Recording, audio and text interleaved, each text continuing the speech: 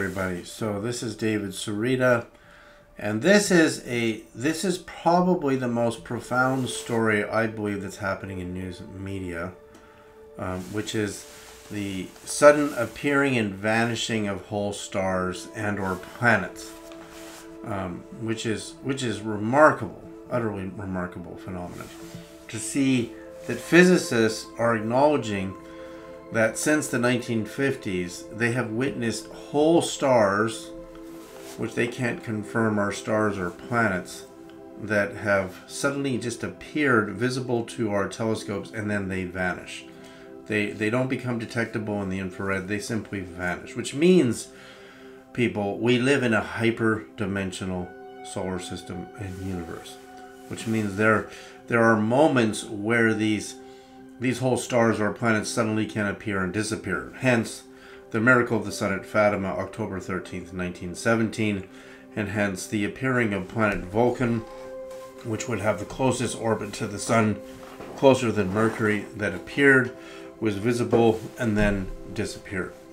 So, what we have here, I want you to watch this physicist, Dr. Beatrice Villarreal, describing the sudden appearing and disappearing of 9 stars, April 12th, 1950.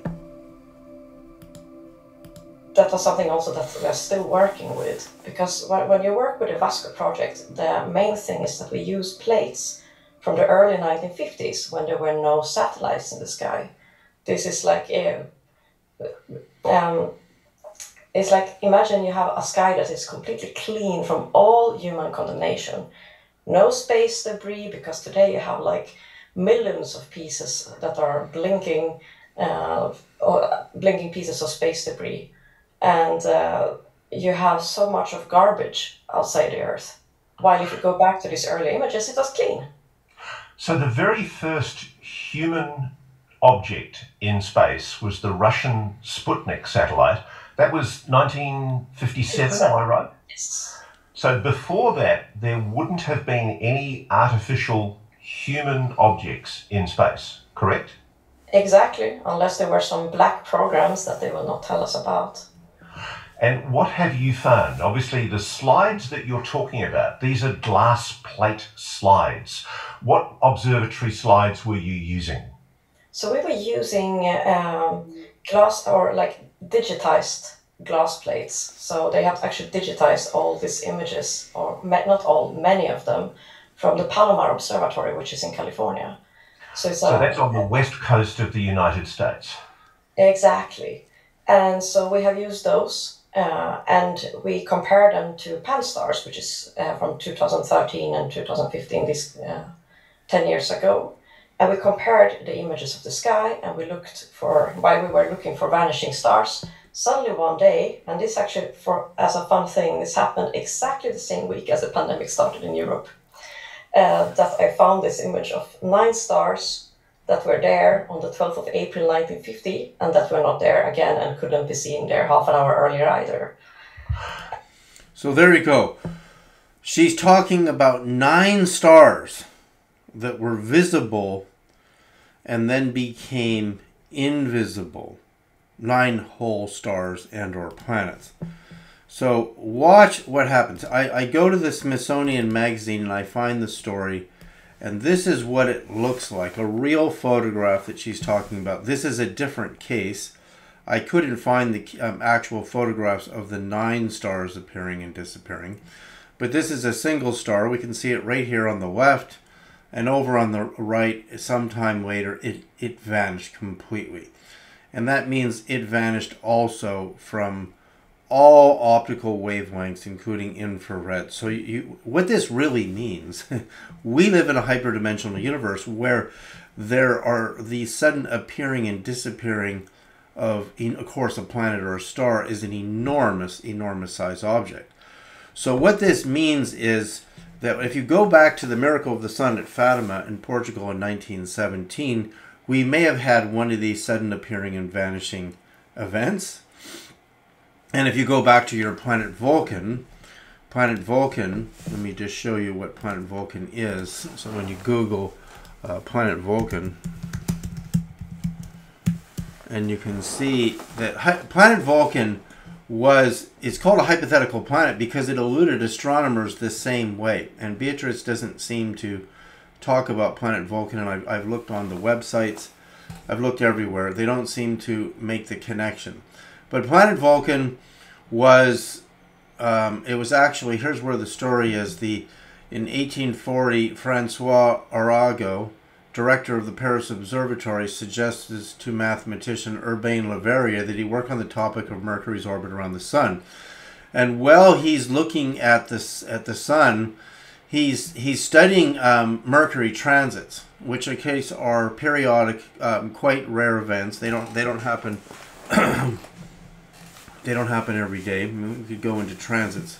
I don't want to deviate too much, but when we come in here, we'll come to the period where Le Verrier sees this new planet Vulcan, hence Spock and Star Trek, etc., goes around the sun right about the 20-day mark. So it has a period of 20 days when it's going around the sun. So that means we've known about these elusive bodies, planetary star bodies, for a very long time. Elusive meaning they're not with us all the time. It's almost like we're fish underwater and something pops through the surface of the background of space and we see it and then it's gone.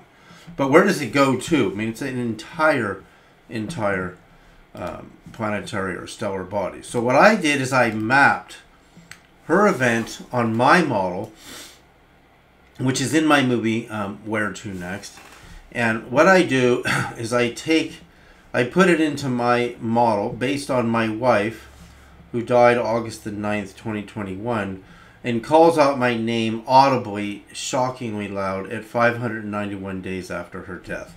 And with 591 days after her death, divided by the golden ratio, which is what she told me to do, 1.618, 339,887, I get the exact 99.999% accurate to the orbital period of Earth around the sun, 365.258, and what we record is 365.256, and the decimals just keep going to the right. Now, our timekeeping on Earth is not 100% because every year there are deviations as long as 45 minutes, 30 minutes, 5 minutes, 10 minutes. There's no such thing as 100% like a Swiss watch orbital periods for any of the planets, actually. There's slight deviations in the math. So that means that we have a perfect harmony of 591 to the golden ratio to Earth, and I divide by the golden ratio again. I'm just using the repeat function on my calculator, and I'll get the orbital period of Venus accurate to 98%. Divided by the golden ratio again, I get a hypothetical orbit for planet 13951, which is really 140 full days. And I document this in the movie as this body being responsible because it lines up perfectly with the event of the miracle of the sun at Fatima, Portugal, October 13th, 1917. It also lines up perfectly on the lunar calendar periodic to Jesus' Ascension Day, 40 days after the Easter window. So I'm going to divide by the golden ratio again, and I'm going to get the orbit of Mercury accurate. So you can compare this number to Mercury's orbit right above. 87.969 is Mercury's orbit. We can see the accuracy is very, very high in this formula. Divided by the golden ratio again, I get this planet of the cherubim, which is the 8th level of the angelic. This is all in my movie, Where to Next. And then divided by the golden ratio again, I get the orbital period of the seraph, which is the period of time Jesus lived on the earth. He lived on the earth right around 33 years. Notice 32.93 is really rounded off to 33 years. Divided by the golden ratio again, I get the orbital period of planet Vulcan. And that's remarkable. That all I'm doing is using the repeat function on my calculator. And 591 times the golden ratio takes me to the outer solar system. So what I do is I take the date of the beginning of Fatima, because Fatima begins on May 13th, 1917, the Mother Mary comes from a point in space-time and appears to these three children in Fatima, Portugal, and begins the period of the 13th of every month, from that point on, coming to October 13th, which is the miracle of the sun that was witnessed by over 60,000 people that no astronomer to this day has ever resolved. Now watch what happens. I'm proposing that May 13th is when this hyperdimensional planet star body appears, and then it will disappear after the miracle of the sun at some point, October 13th, 1917. So remember, these stars appear according to these physicists, and then they disappear, and they have a period of time where they're visible and then they're invisible. So I'm taking May 13th, 1917 to the date of vanishing star event of the 9 spheres. Notice that 9 spheres disappeared. Notice that I have, according to Dante's model, I have the 9 levels of the angelic planets, which were shown to Dante above the solar system's known 9 spheres. So we have a correlation of 9s. She said 9 spheres disappeared. April the 12th, 1950, they appeared and disappeared. Notice that that's 2 days after Easter Sunday. And interestingly, that year, both the Catholic and the Orthodox churches celebrated Easter the same day. So there's Easter and Easter Sunday. So this is 2 days after Easter.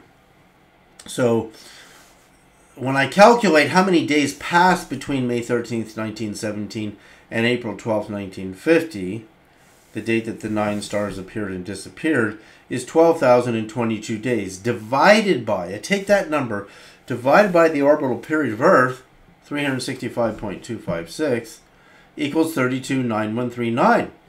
Now notice that I can just take that number and it matches perfectly to the harmony of the order of my model, because that's the period of time that Jesus lived on the earth.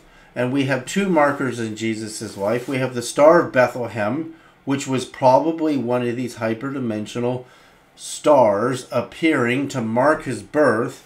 And on the cross, there was an eclipse of something, but it wasn't the moon and the sun, but there was an eclipse of something that produced the 3 hours of darkness on the cross at the 33-year mark. So notice the harmony is 33 years. And notice this is 33 years from May 13th, 1917 to Beatrice's 9 spheres disappearing. So they're both 33 years. So all I have to do is take the number in the calculation, which is, again, I'll show you what it looks like. So I go 12,022 days between the 2 dates divided by 365.256 for the orbital period of Earth equals my 32913909. Look how close that number is to my model.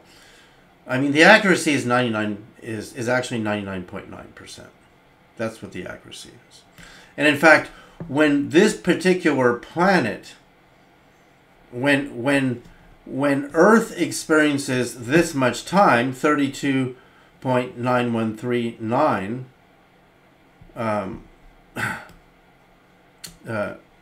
then this planet will experience 365. So it forms an inverse mathematically. So it's like a figure 8. It's creating a bond between Earth and planet Seraph. So in this time period of 32.9139 years on Earth that pass between the 2 events, planet Seraph will experience 365 years. You see what's happening? So I'm going to take this number times the golden ratio 1.61803398887. And it equals my next position, the cherub. Look at the accuracy. My number is 53.29. This number is 53.255. Right? And then I'm going to multiply by the golden ratio again, and now I'm going to get Mercury. Look at my accuracy on Mercury. 86,169 to 87,969. I mean, it's incredibly close.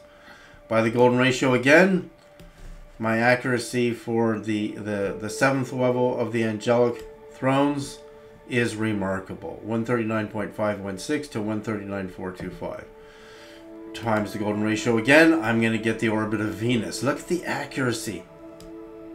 I mean, that's like 99% of the orbit of Venus. Times the golden ratio again, I'm going to get 365 for Earth, as opposed to 365.256. So my accuracy for Earth, this is how you do it. It's really simple. I just take the number I got divided by 365.256. My accuracy is 99.93%. That's incredible. All of this by mapping the beginning of Fatima, May 13th, 1917, to Beatrice's 9 vanishing stars, April 12th, 1950.